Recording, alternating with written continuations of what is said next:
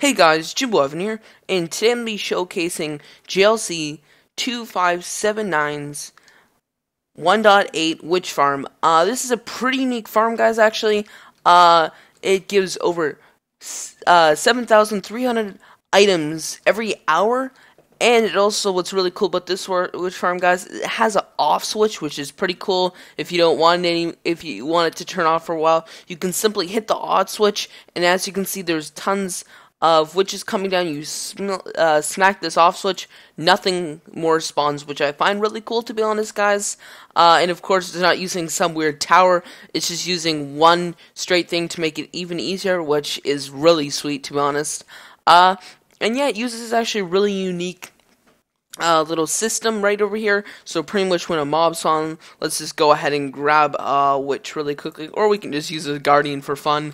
But yeah, when that is actually a horrible example. Let's just get a witch. There we go. That was a horrible example. But when the witch spawns, as you can see, even if multiple spawn, which they're doing now, even if multiple spawn, it will still take them all down, not just like one at a time, which is pretty sweet about this farm design too.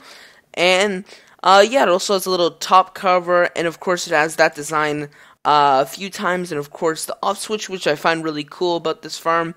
And yeah, it's really, to be honest, it's resource friendly. You might say, well, like, I don't want to spend all this stuff on the hoppers and all that stuff, and the pistons and all that redstone stuff. But then again, after you do spend that, you come down here, and then you go ahead and go into this redstone chest right over here, and look at all this redstone that you get. Then you go ahead and sticks, glowstone, gunpowder, spider eyes, water bottles. Like, it's worth it at the end, guys. It's a little bit of stuff that you have to pay, but then at the end, it's definitely worth it. So yeah, I would buy it. Of course, JL2579's channel will be in the description, and if you want to see the video, that will be in the description too. He also has a tutorial on this. I would advise you to check that out, guys. But that's going to be it, guys, for this episode. Hope you enjoyed it. If you did, be sure to smack that like button. And if you really liked this video, guys, make sure to hit the subscribe button. And if you very, very like this video, guys, make sure to apply for the Jimboevan.minecraft network for a 70% revenue share. And yeah, I'll see you guys later. Bye.